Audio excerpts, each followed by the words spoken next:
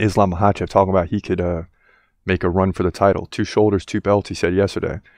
When you look at the poll, it's still relatively early, but 61%, which is a pretty good number, say, yeah, Islam could win the welterweight title for sure.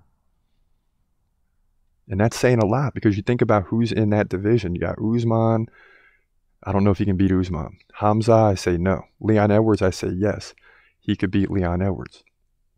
And that information broke yesterday, right?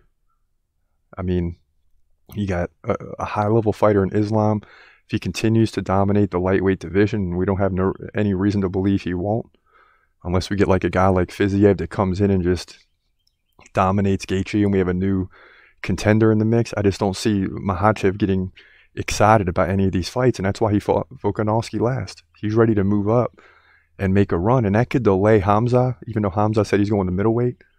But I'm hoping and praying for Islam versus Hamza in the near future.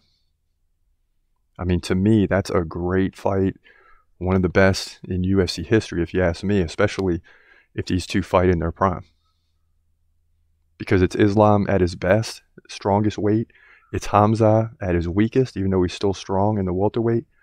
And, you know, if Hamza wins that fight, he's the pound-for-pound best fighter in the world.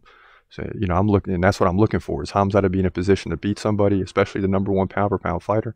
So I say bring on Islam Makhachev, let him go to the welterweight, and maybe that entices Hamza to get into the mix. That will be great.